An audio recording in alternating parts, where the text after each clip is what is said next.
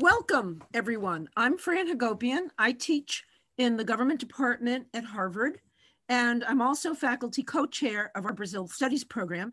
And it's my great honor and an even greater pleasure today to introduce our session for you today. This is going to be a fantastic session. I've been looking forward to it for weeks now.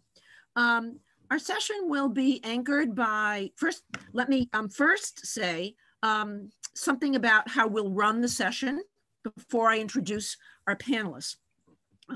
We want to hear from all of you, but we disabled the chat for you. So what we would like is for you to ask questions using the question and answer function on your Zoom menu. And we will monitor the question and answers, and I will ask your questions on your behalf. We will start with our presentation from our speaker, Alice Shu, and we will be followed by our two discussants. Let me introduce this distinguished panel to you. Alice is a PhD student in the Harvard Government Department. She did her undergraduate work at Columbia University, and she was a visiting student while an undergraduate in the famous PPE program at Oxford University. At Harvard, she studies really important questions of our time, not of 20 or 30 years ago. She studies the political economy of inequality and the welfare state. She studies urban politics. She studies environmental politics. And she's got great geographic range. She's done work both in East Africa as well as in Latin America, and especially in Brazil. For me personally, this is a great moment. Alice came to my class in Brazilian politics many years ago, and she has completely thrown herself into the study of Brazil. She has spent probably a total of about 18 months doing field work. A lot of it in São Paulo, but also in 4 other cities in Brazil. And Alice is someone who has done everything right. She has not taken the easy way out. She has generated an amazing amount of original data about the subject she'll speak to us about today, and that is the distribution of public goods and how the spatial pattern of how people live affects their preferences for the public and private provision of public goods. This is cutting edge, amazing research, and we're delighted that she will be joining us. We also have 2 amazing discussants. When we thought of our wish list of who we could have, these are the 2 names we came up with, and to our delight, both Danny Hidalgo and Jonathan Phillips accepted our invitations. Danny is my colleague down the street in Cambridge. He is the Ida and Cecil Green Associate Professor of Political Science at MIT. He is a Berkeley PhD. He did his undergraduate work at Princeton. He has a long list of grants and publications in the very top journals in our discipline. He is someone who has both substantive interests and methodological expertise, sort of like Alice, which is what makes him such a great discussant for this. His research focuses on the political economy of elections, campaigns, and representation in developing democracies, especially in Latin America. He's done amazing work in Brazil, and he's published, as I said, in every top journal in our discipline.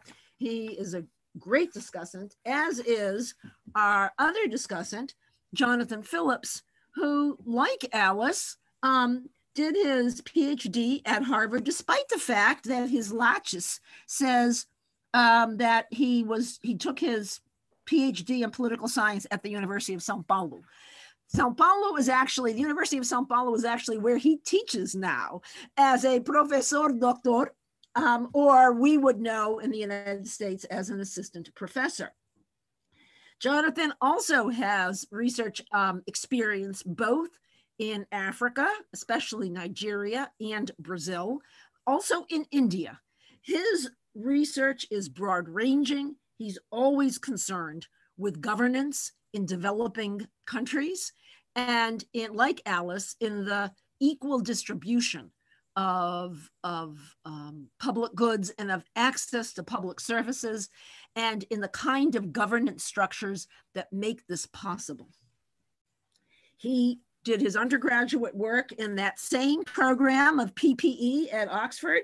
He did his master's at the School of Oriental and African Studies, and his PhD at Harvard. And as I said, he is now teaching at the University of São Paulo and deeply ensconced into every important center and working group that is working on these issues in São Paulo today. He's a member of the Centro de Estudos de Metrópole at USP. He's a researcher at CECESP at the Fundação Getúlio Vargas in São Paulo. He is part of the committee that runs the methods workshop in January at USP. And he, like Danny, combines and teaches cutting edge methodological techniques with real substantive interest. So this panel will be so rich that I want to stop talking to let our panelists speak. But before I go, I want to not be remiss, and in welcoming everyone here, I want to give a special welcome to everyone joining us from Brazil today. Sejam muito bem-vindos e bem-vindas. Alice, it's up to you. Okay, so I'm going to share my screen. Can you see my screen? Yes. Okay, great. Well, thanks, Fran, for that intro and for getting me as far as I am with this project. Thank you to everyone for being here, to Danny and to Johnny for reading and discussing the papers, and also to Thiago for coordinating this event. As Fran mentioned, today I'll be presenting a core component of my dissertation project, a paper titled Segregation and the Spatial Externalities of Inequality, Public Goods and Polarization in Urban Brazil. And I want to start by telling you about two cities that are among the largest in Brazil. So on the left-hand side is the city of Belo Horizonte, and on the right is that of Brasilia, the capital of Brazil. They're both among the largest cities in Brazil. They both have comparable levels of fiscal capacity, and they both have equally high levels of income inequality. The two cities are similar in many respects, except that as the capital of Brazil, we would expect that Brasilia has better access to resources from the federal government. Despite their similarities, they actually differ considerably in their provision of public goods and services. So for example, these figures map deficiencies in solid waste collection services in orange. So the darker the colors, the more their deficiencies. And it shows that while the city of Belo Horizonte on the left has almost complete coverage, with a few exceptions, that of Brasilia, the capital Brazil, has major deficiencies in coverage, especially in this outer ring of the city here. So I'm focused on the question of what explains this difference. And overall, across Brazil's over 1,400 cities, there's extensive variation in the provision of infrastructural public goods. I'm focused on the puzzle of why cities of comparable fiscal capacity and level of inequality have such different amounts of public goods. And I clarify that there are two components to this puzzle. So first, from the bottom up, in a democratic setting such as Brazil, voters' preferences for public goods matter and affect actual provision. Second, from the top down, local political institutions also shape how preferences are aggregated, as well as politicians' incentives for responding to them. In the broader dissertation book project, I study both how preferences for public goods form in cities, as well as how preferences map on to actual provision across and within cities. This paper, however, is only a snapshot of the book project, and in it, I zoom in on the unit of aggregation that is the neighborhood to focus exclusively on understanding how preferences for public goods form.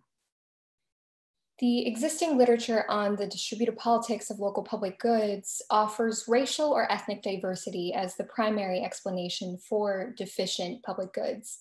And the idea is that racial diversity precludes a unified voice for public goods, whereas racially homogenous societies can use their common culture, their shared language, customs, race, to overcome the collective action problem when making demands for public goods.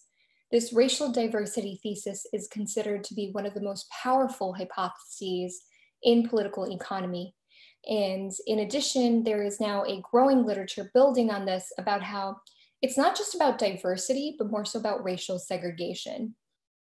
For this project, I'm interested in the question of what about socioeconomic diversity or segregation instead? There are several existing studies on the effects of inequality and class-based segregation on public policies. And building on this literature, I argue that when the focus is instead on socioeconomic class, there is an additional mechanism to consider, namely the negative spatial externalities of inequality that spill over between different income groups in heterogeneous localities. So the idea is that income differences generates externalities because the lower quality of life among the have-nots may also affect the welfare of the haves. An externality, more formally, is a type of missing market of the unpriced effects of one agent's or group's activity on the welfare of another. And I focus on two specific forms of spatial externalities of inequality. So first, sewage contamination.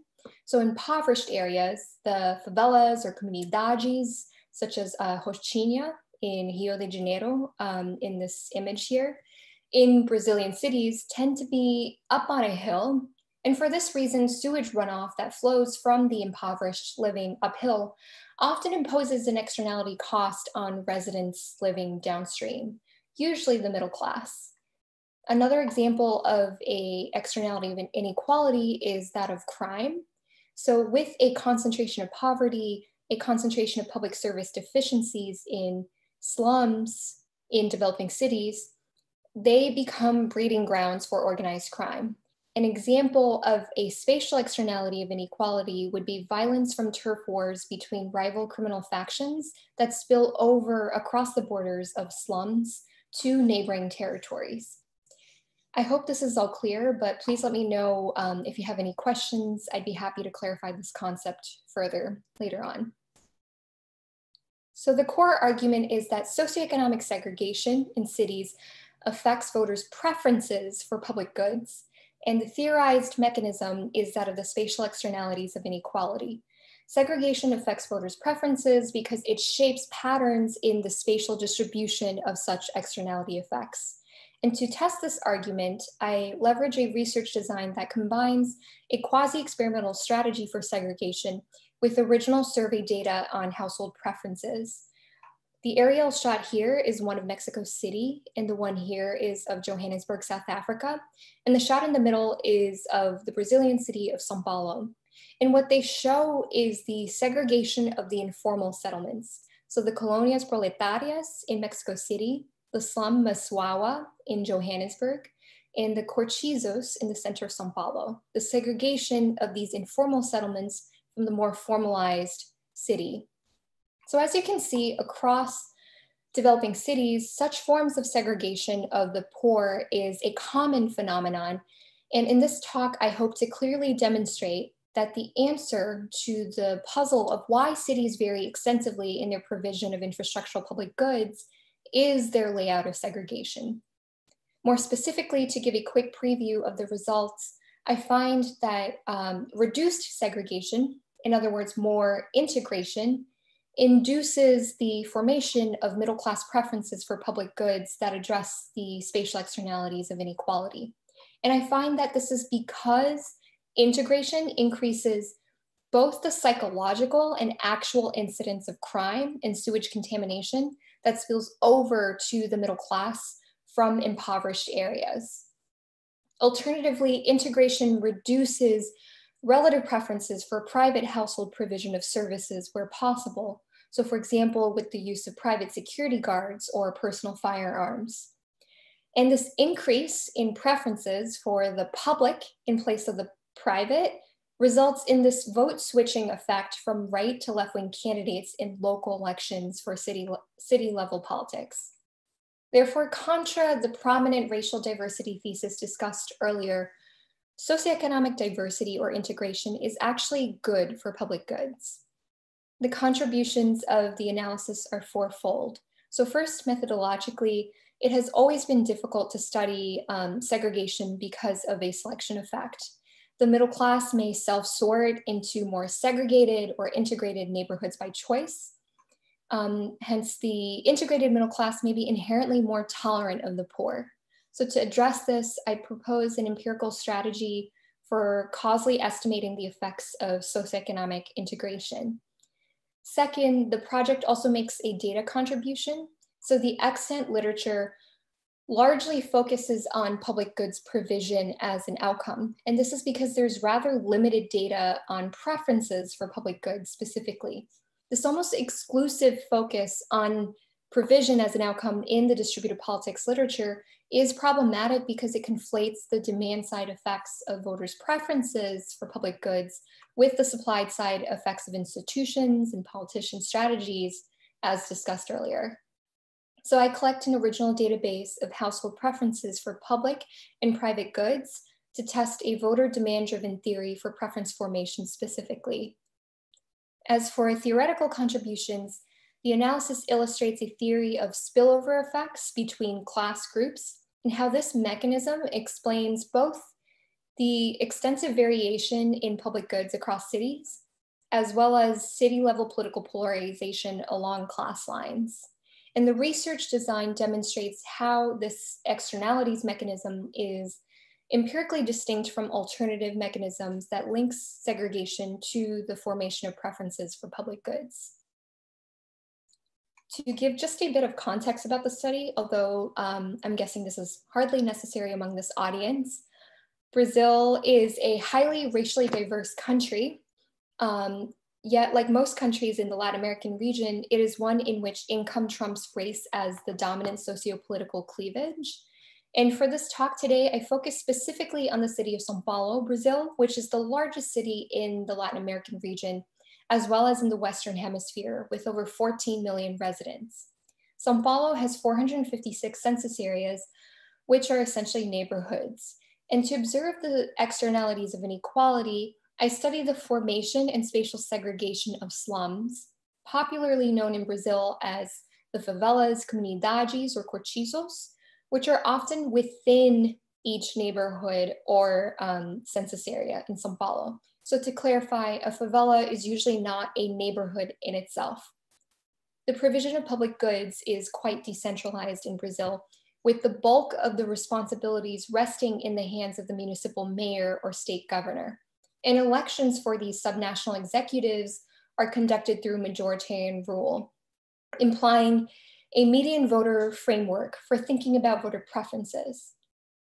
Last, like most developing megacities, the middle class is the emergent median voter.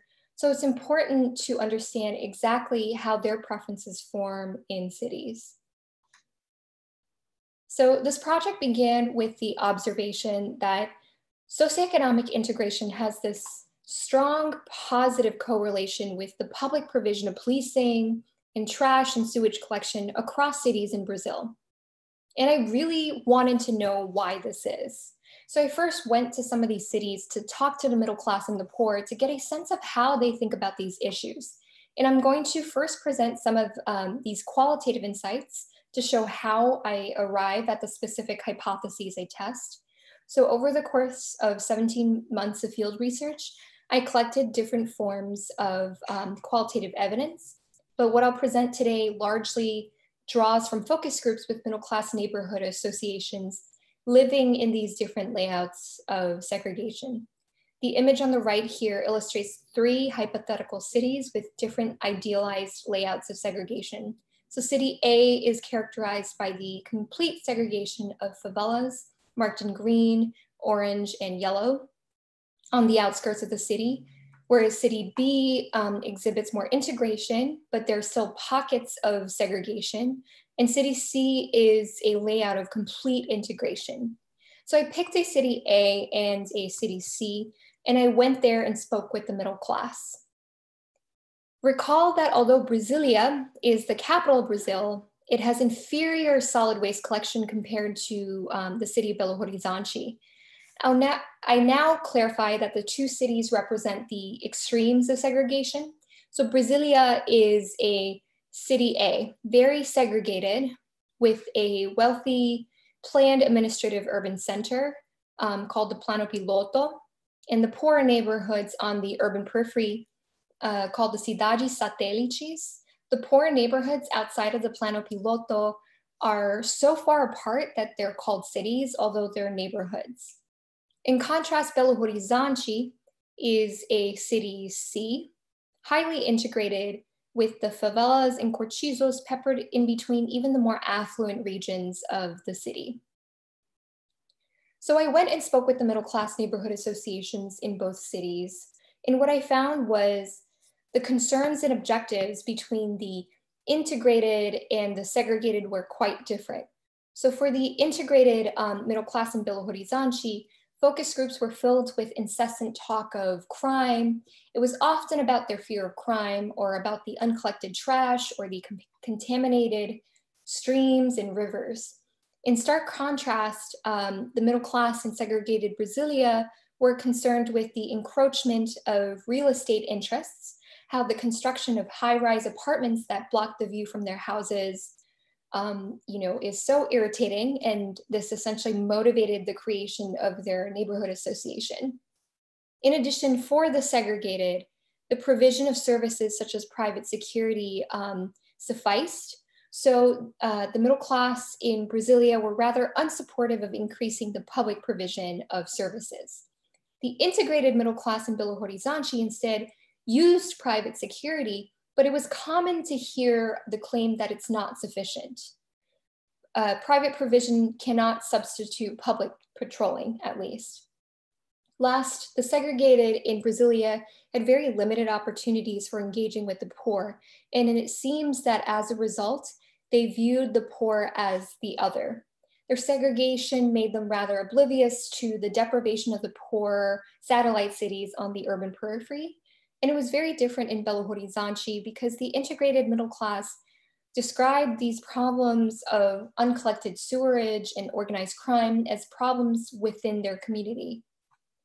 To give a sense of why this all matters, when asked, are there public services supported by both the middle class and the poor in the city, an interviewed federal deputy of Brasilia, Erica Coque from the left-wing party PSOL, responded, I don't think so. And this is because they don't live in the same location.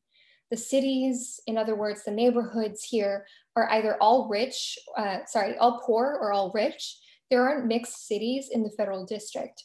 Brasilia is quite segregated overall, and even in the different cities within it, they're segregated. The middle class here, the rich here, they don't see the poor, and it's like the social problems are invisible and they want to keep it this way. In contrast, in integrated Belo Horizonte, the problems of organized crime and contamination were not just problems of the poor, but rather the deprivation of the poor also affected the middle class. And they therefore have a self-interest in addressing these problems in the favelas and comunidades because of the spillover effects. So now to more clearly state the hypotheses that draws on this qualitative evidence, I first make the assumption that uncollected sewerage and organized crime tend to be concentrated in poorer areas of the city because favelas and comunidades are deficient in public services. And this concentration of sewage and crime is often not spatially contained within the borders of these communities. The exact hypotheses I test are as follows. So a reduction in segregation of favelas from the rest of the urban population increases the neighboring middle class's exposure to these negative spatial effects. And this increased exposure to these negative spatial externalities of inequality in turn induces middle class demand for externalities correcting public goods that largely benefit the poor. Yet increased exposure and increased contact with the poor directly decreases the perceived relative efficacy of private solutions to the externality problem. I take this argument a step further to argue that because the negative spatial externalities of inequality essentially binds the welfare of the middle class to that of the poor, making them interdependent, they also induce the middle class's vote for leftist pro-poor politicians in local elections. Politicians who are more likely to campaign on the public provision of services. So beyond the qualitative evidence from focus groups, I also more systematically test the hypotheses using large N data.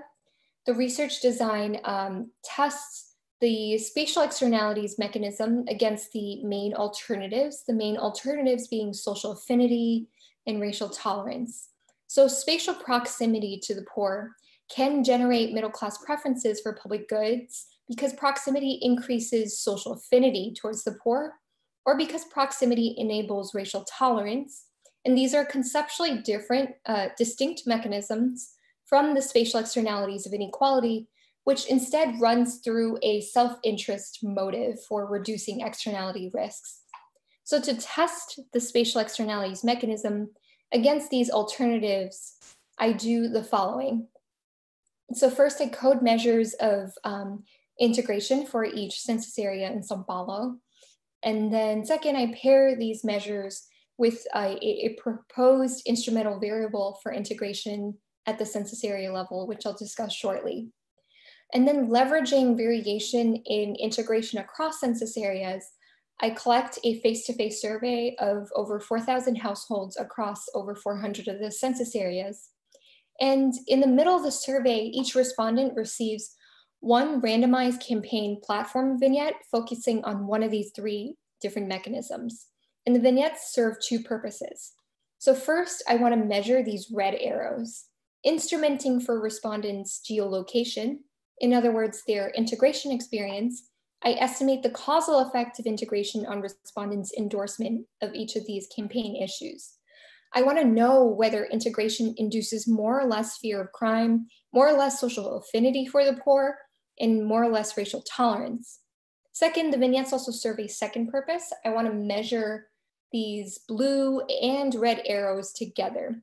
So the vignettes are used unknowingly to the survey respondent as a randomized encouragement primer to evoke fear of crime, social affinity towards the poor, and racial tolerance before they receive a set of questions measuring their preferences and their vote choice.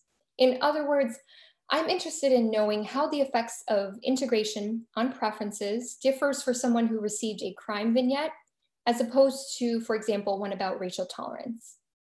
And each of these three treatments are compared to a control group, which is about general economic well-being in São Paulo. So a fourth group of survey respondents. And to be clear, while the effects of integration on the mechanisms, while the red arrows could be positive or negative, the effects of the blue arrows are always in the positive direction. So respondents are always primed to think about an increase in fear of crime, an increase in social affinity, and an increase in racial tolerance always. But segregation could also decrease these sentiments. So I code three different measures of segregation, but in the interest of time, I'm not going to get into the technical details of how this is done. Happy to discuss more if there are questions later. And to measure preferences for public goods and for private provision, I'm grateful to my team of survey enumerators and field assistants, because with their help, we were able to administer a face-to-face survey of 4,208 households. And the survey covers 408 of the total 456 census areas in the city for São Paulo. And it largely targets the urban middle class, defined as households making between 1 and 5 minimum wages. The map here on the right is one of São Paulo, and it shows the geocoded survey observations across the census areas. So as discussed, the main difficulty with studying segregation or integration is the selection problem. Middle-class residents may self-sort into segregated or integrated neighborhoods by choice, in which case the integrated middle class may be inherently more tolerant of the poor, whereas I'm interested in understanding how one's neighborhood context causally shapes one's perceptions and preferences. To address this, I propose an empirical strategy for estimating the effects of integration that is comprised of two parts. So first, I construct a shift share instrument of predicted migration of the rural poor into each urban census area in São Paulo. For example, this figure maps the construction of the instrument, predicted in-migration into each São Paulo census area, predicted for the 2000 to 2010 period. Second, I draw on the urban planning and design literature to construct a measure of urban form using the shape metrics package in ArcMapGIS. So just to give a sense of what urban form means, these figures map a slice of different neighborhoods in São Paulo. And as you can see, urban form, the texture of each neighborhood varies considerably across neighborhoods. The predicted migration shift-share component captures exogenous increases or decreases in the population of the poor within each census area. And alternatively, urban form is a static cross-sectional measure of the dispersion and circularity of each neighborhood. Urban form affects housing market prices and thus where in the city the poor can settle and the extent to which the middle class can sort in response to the in-migration of the poor. And the instrument, the final instrument, interacts these two components. So the first stage of the instrument is strong with an effect size of 0.3, which is considerable since the integration index only ranges from 0 to 1. And I estimate two-stage least squares where in the first stage, I instrument for integration using the two interacted components. And then in the second stage, we observe the effects of integration on the outcomes of interest. All models include robust standard errors clustered at the census area level. As for the exact outcomes, I'm focused on to refresh. I first test the hypothesis that socioeconomic integration increases preferences for public goods that address the spatial externalities of inequality, yet it decreases relative preferences for private provision, namely private security. And it also increases the vote for the left in local level elections. So combining this identification strategy proposed with the household survey, I estimate the effect of integration on preferences for different types of public goods. And the results show that integration increases preferences for all types of externalities reducing public goods. For example, policing, streetlights, and sewage collection. In contrast, it has no effect on preferences for public goods that do not address the negative spatial effects, such as that of the provision of hospitals. I conducted this survey back in 2019, so a year ago, in a context without infectious diseases. So hospitals do not provide the function of reducing externalities. Today with COVID, it may be a different story. And while it increases preferences for externality goods, integration causally decreases relative preferences for private household provision of security. So I want to clarify that I make a distinction between absolute and relative preferences for private security. And to measure relative preferences, I create a measure of the ratio of private and public preferences. So it's not the case that with integration, the middle class prefers less guns and fewer private guards. Instead, as the plot shows, with increasing integration, there's no effect on absolute demand for private security. The main point I want to make is that it's all about how relative preferences for private provision relative to that for public provision decreases. So I next move on to examine the larger implication of these results regarding preferences on respondents' vote choice at the polls. My hypothesis 3 claims that socioeconomic integration not only induces public goods demand, but also increases the middle class's support for pro-poor left-wing candidates in city-level elections.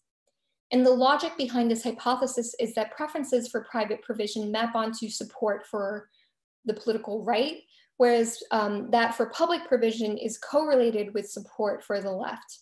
And to test this hypothesis, I create an aggregated Z-score index of preferences for public externality goods in slums, and also an index for private provision of services.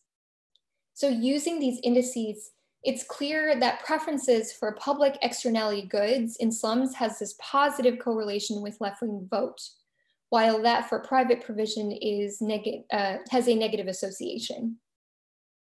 Thus, as a result, it does not come as a surprise that integration also induces the vote for left-wing candidates, who I argue are more likely to promise the public provision of urban services in local elections. So models 1 and 2 here show the first stage effects of the instrument on 2 different measures of integration. In models 3 and 4 shows the corresponding second stage estimates. Next, as discussed, to understand why integration affects preferences for public goods and vote choice, I estimate the causal effect of integration on each of these mediating mechanisms. So I first use the mechanism vignettes as outcome measures to measure these red arrows. On the graph here on the right shows the results using the endorsement campaigns as outcomes. So as the results show, increased integration, in other words, more cross-class contact, increases fear of crime, but has a negative effect on social affinity towards the poor, and it has no effect on support for racial equality. As a robustness check, I also ask respondents directly about their fear of crime, their actual crime victimization, and I use preferences for soup kitchens as well as preferences for daycares in slums as a measure of social affinity. And the results on the left more or less mirror those on the right. So integration increases not only the psychological fear of crime, but also the actual incidence of crime victimization in the last 12 months. And concern for sewage is not significant, but integration does decrease preferences for soup kitchens as well as that for daycares and slums. So increased contact does not generate social affinity. In fact, it's the opposite, less affinity. This is important because it's not just that there's no effect, but rather there is a strong negative effect on affinity towards the poor. The effects of integration on racial tolerance are not significant. And overall, the results here illustrate that the effects of integration on preferences for public goods cannot be explained by respondents' increased altruism towards the poor, nor their increased racial tolerance, but rather runs purely through a self-interest mechanism for reducing the risks of externalities. I now want to put the red and blue arrows together by looking at the causal mediation effects of each of these mechanisms. So instead of as outcomes, I now use the mechanism campaign platforms as treatment vignettes. Once again, recall that the mechanism campaigns are testing a pro-encouragement of each of these mechanisms. So for example, although I just showed that integration decreases social affinity towards the poor, this is a pro-affinity towards the poor encouragement.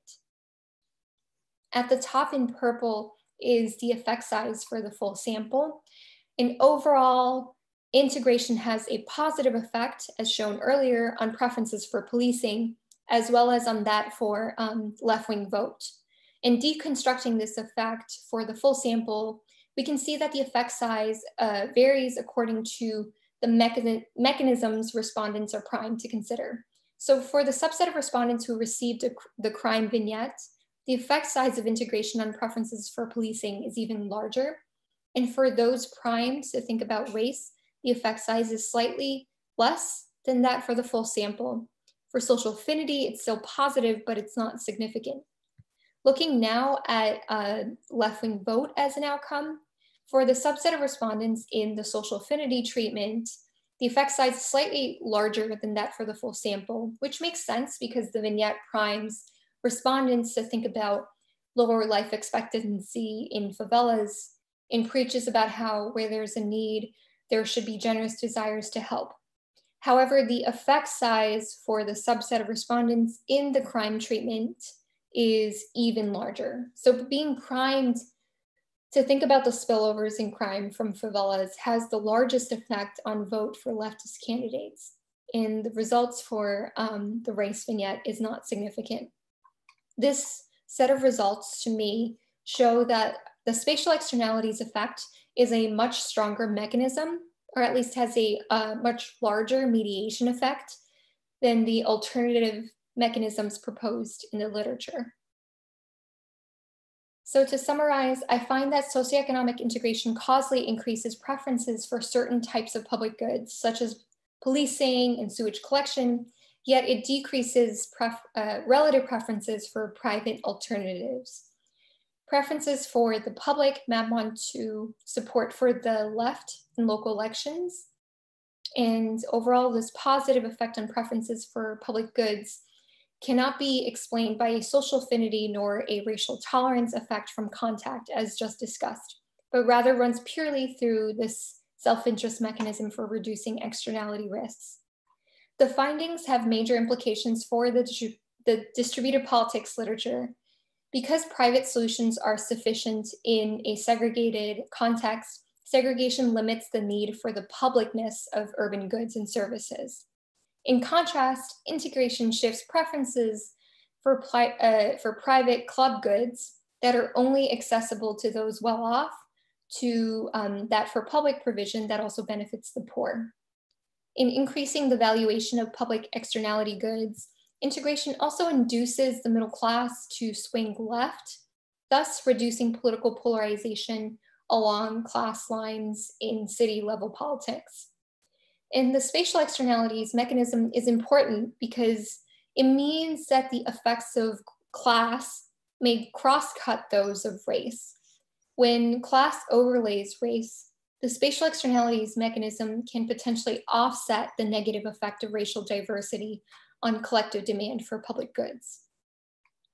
So last, as I mentioned, this paper is part of a larger book project, and in alternative chapters, I first parse out the overlapping and cross-cutting effects of class and of race-based segregation using a set of conjoint survey experiments also conducted face-to-face across census areas. And second, I consider redistributive social spending, so reducing externalities by reducing inequality directly as an alternative to public goods as a solution to the externalities problem. Third, although the core focus of my project is on the consequences of segregation, I also have a chapter on its political origins and it examines the causes of segregation during 3 different historical periods. I'd be happy to discuss this further if it's of interest. And finally, a 4th chapter examines the conditions under which voters' preferences in cities map onto actual public goods outcomes. Okay, last, I just wanted to say that this project wouldn't have been feasible without the support of my excellent field assistants in survey enumerators. Their names are on my website. And also, I thank FJV CPSV for all their support, especially for the community, and for all their help with applying for the ethics review for the study. And also to USP-SEM for all their incredible data and the great feedback and advice, the support of the Harvard Brazil office, funding from the Lemann Foundation, Dr. Class and other sources, and overall the generosity of so many in Brazil, from like fellow academics to residents of these neighborhoods with their time in having these like priceless conversations with me about what's going on the ground. So yeah, I'm very grateful. I'll leave things at there, but if you have any questions or suggestions, I'd be happy to discuss this project further. Wonderful. Thank you so much, Alice. And now let's hear from our discussants. Danny? Great. Thank you so much. This is wonderful to see this develop. I sort of seen your interest in, urban form and interaction with political preferences for a while, and it's amazing to see what's come out of it, and particularly the survey. I just think the survey is amazing. In fact, I sort of I guess this will be for the book, but part of me really wanted to see much more about the descriptive kind of basic description statistics to see variation within the middle class and within sort of ideological buckets within the middle class on these finer grain preferences for different kinds of political public goods. But I assume that's more for the book, but I guess I want to read that. So I have a bunch of comments on the sort of the empirical design, the research design, which you sort of flagged in the paper you sent. So and I have a lot more in my written comments that I'll send you. But before I get to those, I just want to say one sort of comment. It's more of a question, just that I'd love to see fleshed out about the mapping between kind of political preferences or policy preferences and sort of vote for the left. which seems like a core part of the paper. So I love the focus on policy preferences, and I totally agree with you that you need to focus on preferences because there's so many intervening variables between supply of public goods and preferences. So that is like a really big contribution of this work. The mapping between policy preference and left-wing ideology or left-wing vote, I guess, to be more specific, is a little bit less clear to me, just because I just think that the way the ideology works in the city can be it just does not work the same way as it does nationally, or at least doesn't need to. Just to think about like Cambridge, where Biden got 90% of the vote, something like that. But when you actually look at like Cambridge level politics, there are really clear distinctions within the left on thinking about local provision of public goods. And in the paper, you sort of have this index of voting for the left, which it wasn't entirely clear. I couldn't find exactly how that was constructed. But nevertheless, I can imagine how it was constructed, and I just think there's probably going to be like very quite fine-grained distinctions within the left, which maybe not visible to the voters, but I think very much could be. Like for example, there's an election this Sunday, I think. I haven't been following it very closely, but like my impression is that Dato versus Bolus, the PT versus the PSOL, it's like very distinct kinds of left, and I don't know. I'd be interested in if there's any kind of maybe people who live in Sao Paulo could tell me here, is that their policy platforms with regard to these kind of spatial externalities could be quite distinct, and maybe people could pick up on that. And so this mapping again between preferences and the left, I think, is like, it's not necessarily unproblematic, especially when you're in a context where things like NIMBYism and all those kinds of things that create cleavages within the left when thinking about sort of urban policy exist. So this is something like, I just think there's a lot to be mined there, and I would love to see that develop. Maybe doesn't necessarily have to be in the paper itself, but like more broadly. So so that's just one thing that that caught my attention. Okay, so in terms of the research design, I think there's a lot to like here, but sometimes it's a little bit difficult to track what comparisons are being made. So the instrument, you're basically using these push factors like the drought and land reform, or just like bean maize or whatever, in these far off northeastern municipalities. They are like differentially shocking these northeastern municipalities and sending migrants to Sao Paulo, to different neighborhoods. And so that's creating this exogenous variation. Okay, so that's great. That's understandable in the sense that you get like this, that creates this cross-sectional variation in levels of the poor, and then potentially also the spatial segregation. And so you interact it with this I forgot what you call it, but this urban form, yeah. So I guess the one thing that wasn't clear to me, and I think it could be developed in the paper, is so when you have like high values of this instrument, you're basically comparing places that essentially have had more poverty, probably because they're receiving these migrants, and have more, or less or more segregated, depending on the direction of, I guess, less segregated, poor, compared to places that are both have less poor and are more segregated. I guess you have this two-dimensional instrument, and at the high values, I understand what's happening. But then when you're comparing it to places with low values, it could be, or middle values, it could be either places that are like less poor or also I guess more segregated. And so like that comparison is a little bit hard to think about, because you're not, it's not like you're holding poverty fixed and then varying segregation. At least I don't think you are. And so that it makes it a little bit hard to think about. And then it's just not clear to me that, like, I'm never sure if it's like what's doing the work here, poverty or segregation. I think both, I'm sure, are playing a role here. But your theoretical story is much more on sort of the segregation. So like clarifying that would be helpful. And here I think I just don't know. Maybe you have a good answer to this, but like, why not just like think about the interaction between the dispersion index and the predicted migration, and then just look at the differential effects of predicted migration as you vary spatial form, and looking at those two, just looking at the interaction directly as opposed to kind of combining them as the way you do. Wait. So can I just really ask about this? Sure. So like interact the two components of the instrument. Well, include the main effects and the interactions, and then just look at, Yeah. like we usually do with interaction terms Right. So I do include the main effects with the interactions. Oh, okay. So I guess exploring that, like showing that to me, because Okay. like I'd be very Okay. interested to see like what happens as poverty is increasing, and then Okay. also, Okay. but like not, with low levels of or high values of segregation. Just Okay. essentially just showing the 4x4 quadrant, the 2x2 quadrants. Okay. Okay. Okay, and then finally, let me add up, because I know there's a lot of people here. I don't want to dominate your time, and I'll send you my comments. The other part of the design that I'm worried about is just the spatial correlations, which I know you're aware of, but I'm still worried about it, just because I look at the map and I see, and it's just, of course, we just know this about the world, is that like migrants from similar regions, municipalities are going to tend to migrate to similar parts of the city. And it looks to me like, just from eyeballing the maps, that like you see these strong within Sao Paulo correlations. And obviously, like voting trends and policy preferences also could be are strongly correlated. And you mentioned like you have some kind of placebo test in there, but I just didn't quite understand it. I'm not familiar with the references you say in there, and so I either help me understand the placebo test, or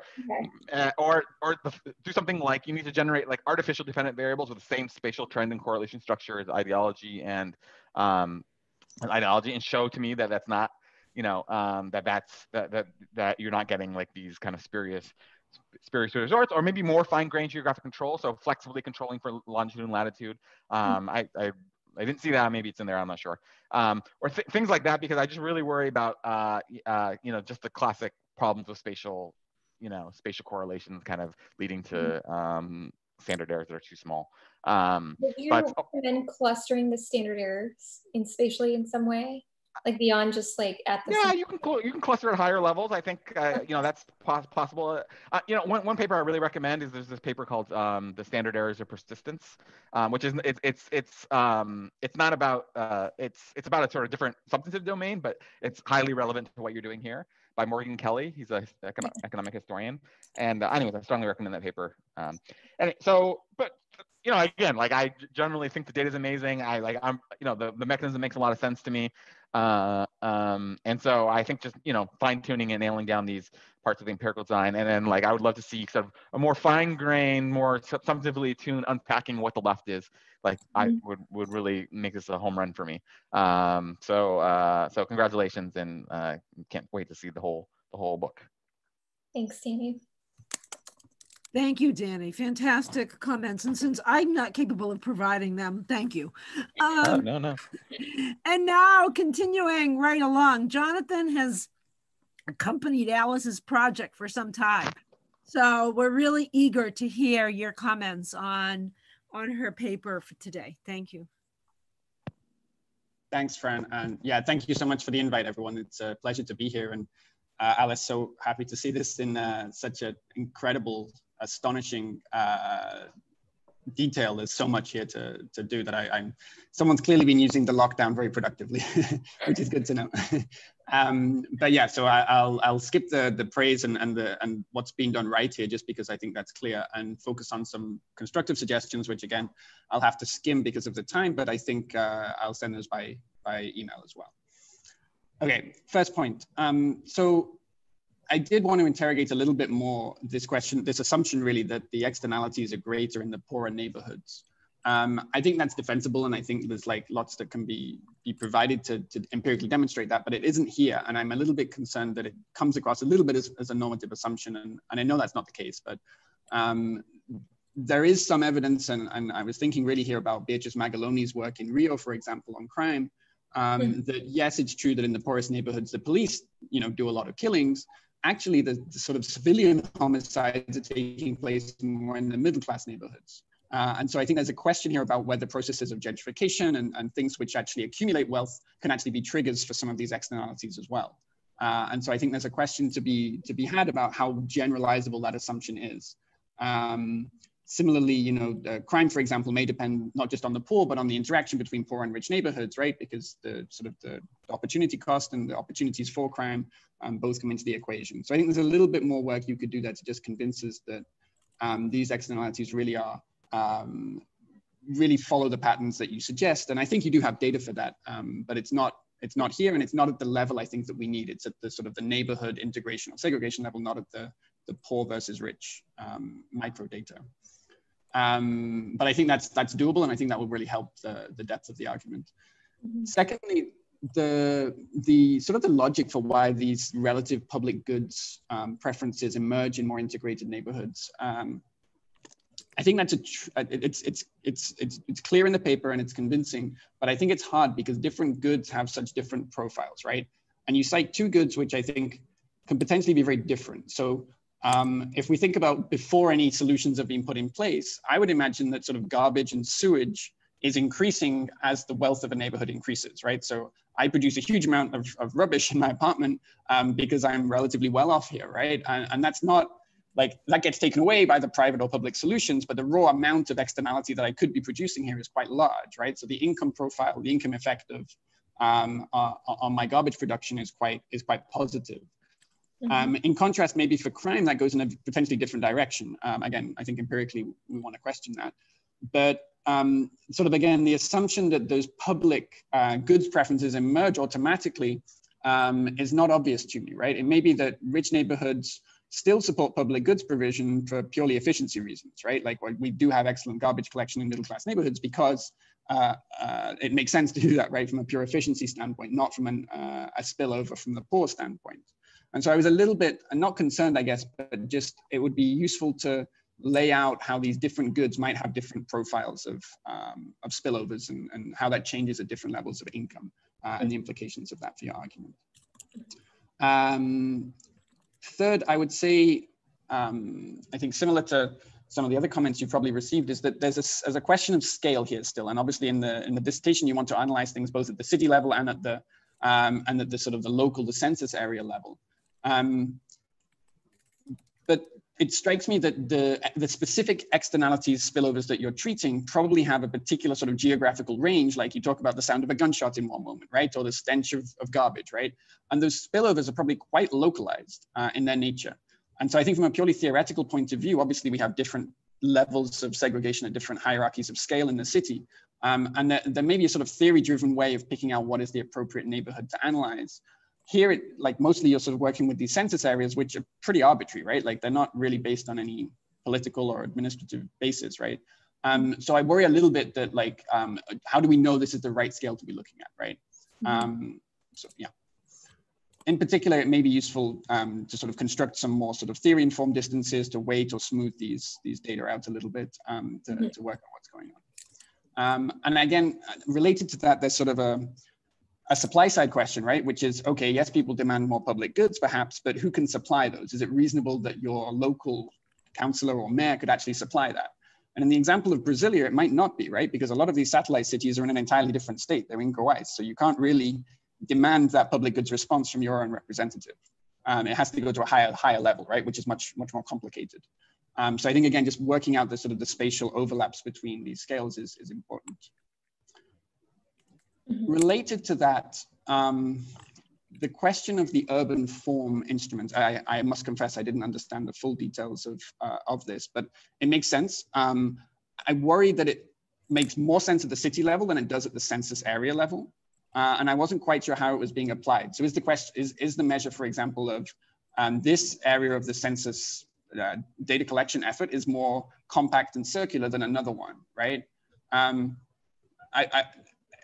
If that's the case, and the implication is that that's going to affect, for example, the concentration of rents and land value in the center of that unit, then I think it's quite a different case to apply it at the sub-city level, where we know that there are neighboring census areas which will also presumably have similar dynamics occurring.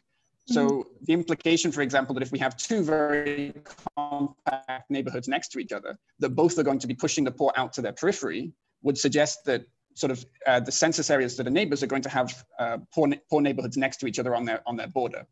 I wasn't sure if that was the implication or how this was being used, but I think it would be good to clarify that. And particularly because there's no real borders or boundaries between these areas, right? They're sort of completely arbitrary. Not completely arbitrary, but, you know, they can be arbitrary. So I was wondering, you know, again, I can send more specific suggestions, but things like using actual zoning areas, which are quite common in Sao Paulo, right? That you can build high-rise buildings here, you can't here. And that creates some quite sharp distinctions and maybe define neighborhoods where actually you do get these differences in the ability to relocate or the pressures on the poor. Mm-hmm. A combination of those two last points, I think, is that the way that you're geocoding the data from the survey is that you're putting people directly in the census area, the segregation value of the census area in which their address falls, right?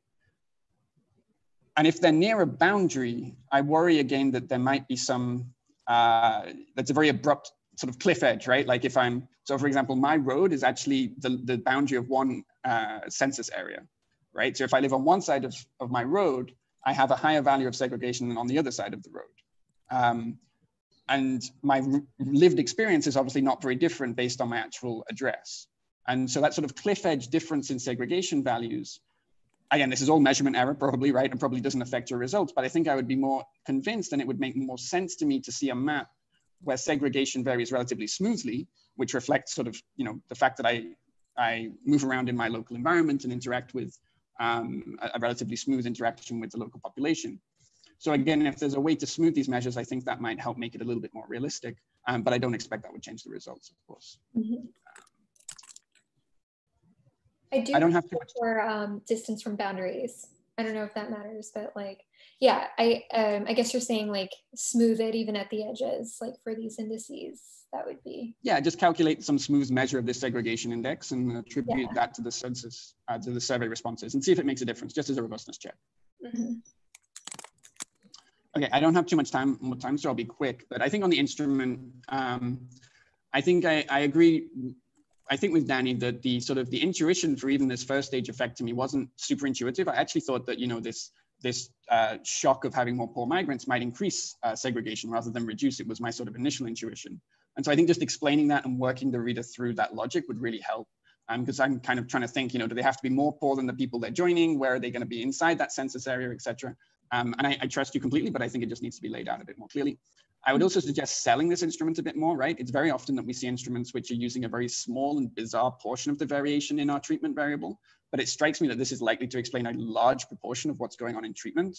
And so again, that makes your generalizability and the claims that you're making much more credible and valuable. So I think there's more that you could do to sell it.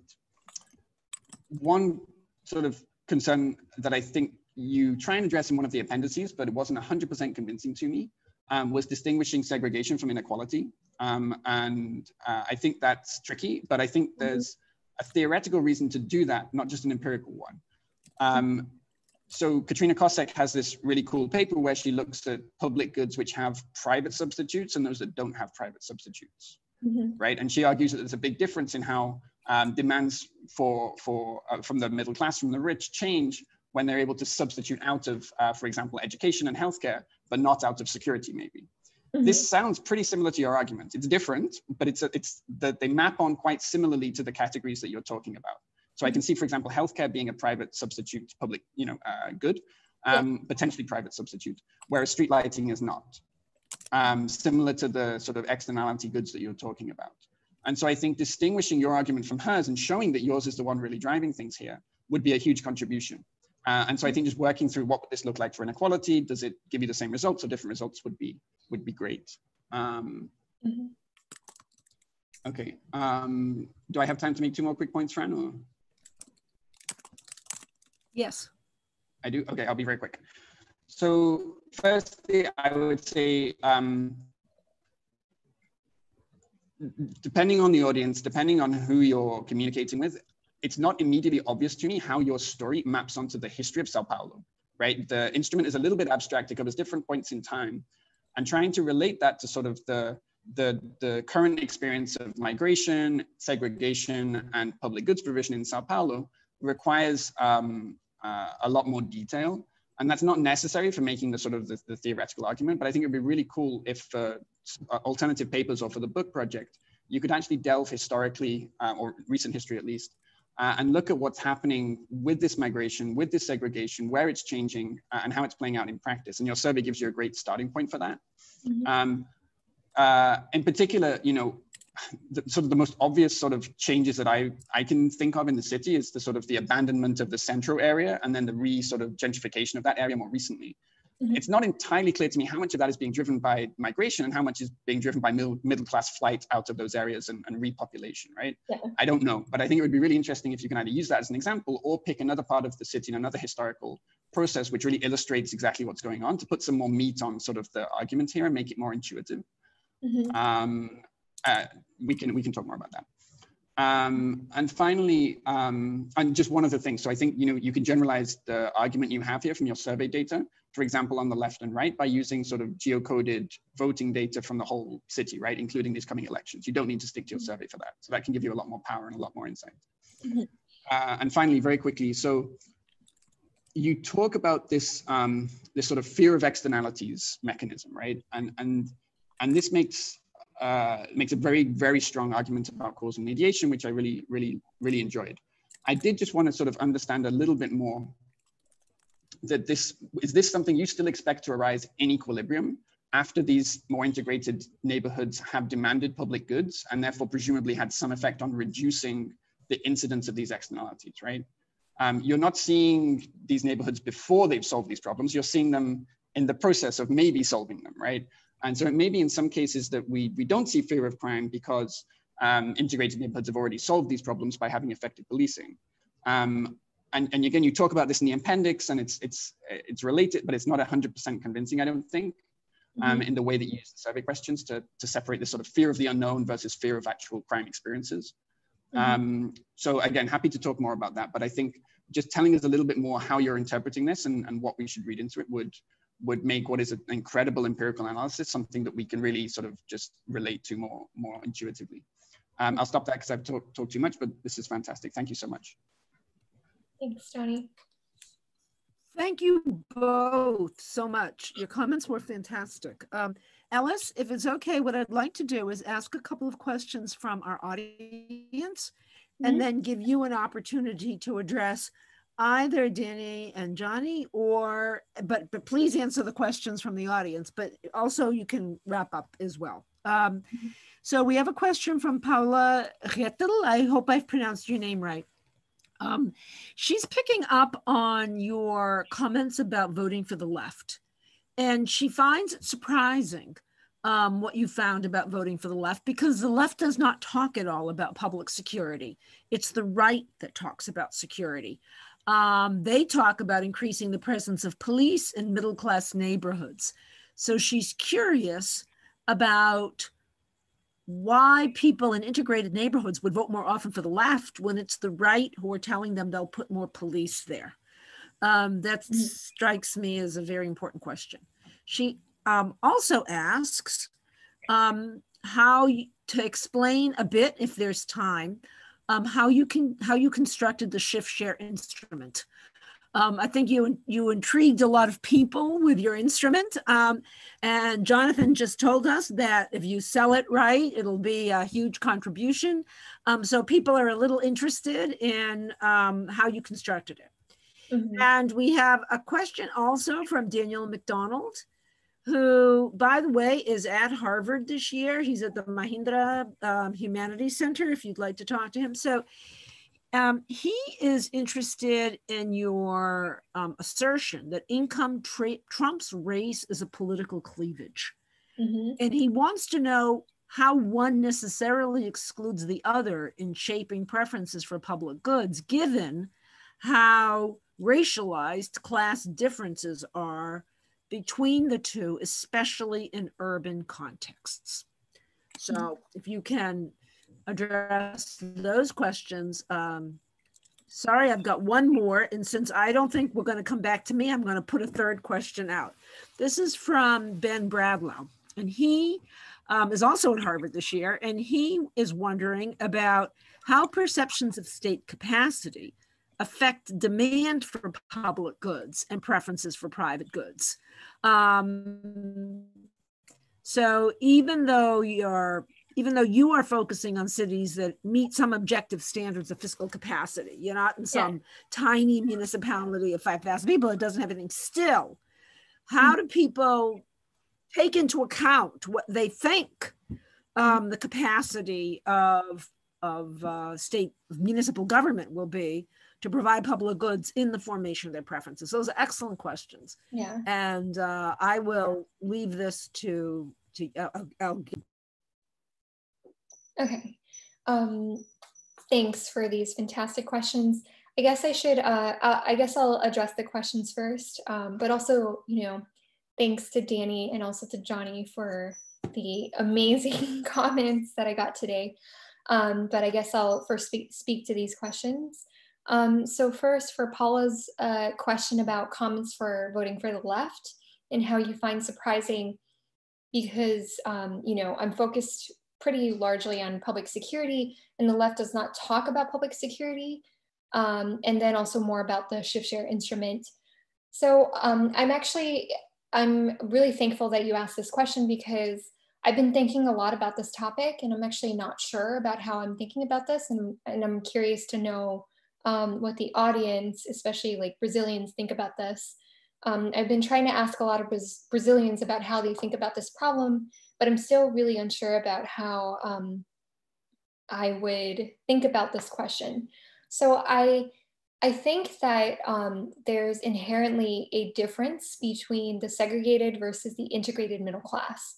So I think there is high fear of crime all over cities, all parts of cities, integrated, segregated, everyone has fear of crime. Even the very segregated middle and upper class in Brazil have high fear of crime. But I think that there's like a difference between innate sensitivity to fear of crime and you know, statistics about crime, what you hear about talk of crime from word of mouth, versus like the actual experience of being a victim of crime and experiencing crime directly within your neighborhood. I think there's like a difference between innate fear of crime and sensitivity to crime. Because I think that even among the most segregated, so as is the case with in the US, even the most like segregated, very homogeneously white areas of the US, xenophobia is quite high among those areas. So I would expect that also like from, you know, these focus groups, that the very segregated middle and upper class in Brazil have high fear of crime. But it's one thing to be very afraid of crime, but to never have experienced crime, versus like to be someone living in these very integrated contexts and to have like actually experienced being robbed in the streets. And I think the difference is that when you have high fear of crime, you think that by buying more guns and, you know, investing in these private security measures is probably sufficient. Whereas if you've actually experienced crime and seen how things work in these integrated neighborhoods, you know that there's just like no way. You know that there needs to be some large scale effort. You know that there needs to be like investment on the part of like the state secretary for public security or whatnot. You know there needs to be more public top-down solutions that addresses these problems more holistically across all these areas. And for those reasons, I found that the people who have actually experienced crime, they actually seem to be more left-leaning. I'm curious to know what, you know, the audience, I guess, especially Paula, since you've asked this question, what you think of this response, because I've been thinking a lot about this. Like, what is the difference between different types of fear of crime versus in the segregated versus integrated neighborhoods for the middle class? About the actual shift share instrument, so I have a lot on this. I can share my screen, but I guess I could just talk about this. Basically, there are two components to the shift share instrument in itself. So there are the shifts, which is about predicting migration in this current period being from like 2000 to 2010. What accounts for the predicted migration of the rural poor in this current period. And I look at a series of push factors such as drought, changes in land inequality, land reforms, genetically modified soy, genetically modified corn, and other types of crops. Just changes in rural dynamics that could result in the push of out migrants of the rural poor from rural municipalities into urban census areas in São Paulo.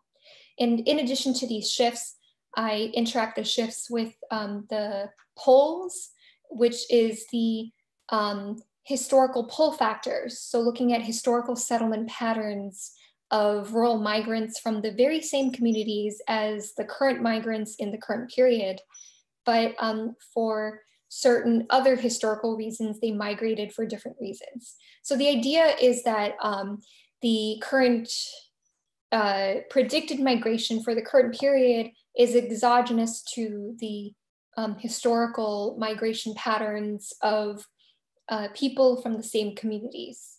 So that's like the general idea for the shift share instrument for predicted migration.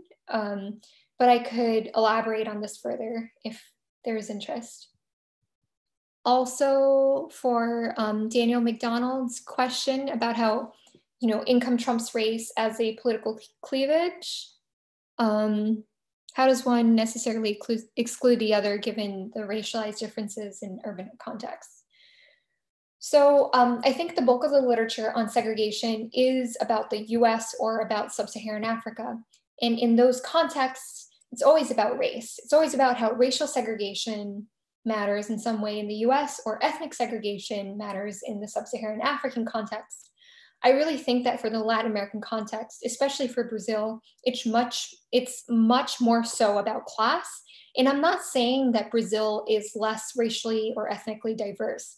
Brazil is actually more racially diverse according to various indices. For example, from the Elisina et al. Paper from 2002, they actually classify Brazil as being more racially and ethnically diverse than the United States. And, you know, overall, having a Brazilian passport on the black market, that's like the most expensive passport you can have, because any one of us could be Brazilian just from the way we look. It's the most expensive passport because there's so much racial and ethnic diversity in Brazil. But the point is that politically, it seems like the most important sociopolitical cleavage is about class. And even though race overlays class, it's very much about these socio-political cleavages. And that's why I'm focused on socioeconomic segregation and how this matters. In other chapters of the dissertation, I do address the difference between class versus race-based segregation. I look at a set of conjoint survey experiments to separate the effects of class and of race across space. But I do think class is the most important dominant cleavage in Brazil. For Ben's question about how perceptions of state capacity affects demand for public and private goods, I guess I haven't thought a lot about this because I've more or less held state capacity constant since I've looked at mostly these large cities, which I assume has like comparable levels of fiscal capacity. But I would expect that, you know, especially given that there's like high state capacity, given that I'm focused on these contexts of high state capacity, it is still shocking that you don't see as much evenness in the provision of infrastructural public goods. In fact, sometimes in these contexts of high fiscal capacity, you even see more spatial inequality in the provision of public goods, which is quite puzzling.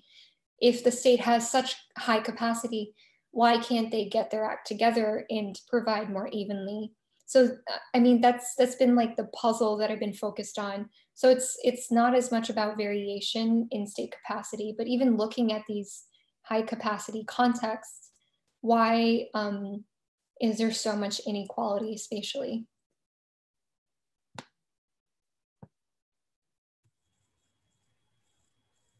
Okay, I'm done. Okay, perfect. I know that Alice wanted to say more and address our discussants' comments, but we have unfortunately, very unfortunately, come to the end of our time. I want to say more than a perfunctory thank you to everybody here who participated and everyone who attended the session today. Alice, at the end of her, the end of her presentation, said her thanks to the people who helped to fund her, the people who carried out the field work for her in these 400 census tracts of the city of São Paulo. And this was amazing research, by the way, but she also thanked the people who had conversations with her. And I just was warmed by the things that she said, because I've tried over these years to create a community in which fantastic research can go on about Brazil, and that we can foster collaborations between our researchers at Harvard, faculty, graduate students, undergraduates, visitors, and to our colleagues in Brazil, to our graduate students in Brazil, to our faculty colleagues, to our undergraduates in Brazil, and to the many think tanks and NGOs in Brazil. So this to me is just a remarkable reaffirmation of all the great work that we've been able to do, sharing our knowledge, our methods, our skills. And so I want to thank everyone who attended. I want to especially thank Danny and Jonathan and Alice. Amazing. Thank you very, very much to everybody.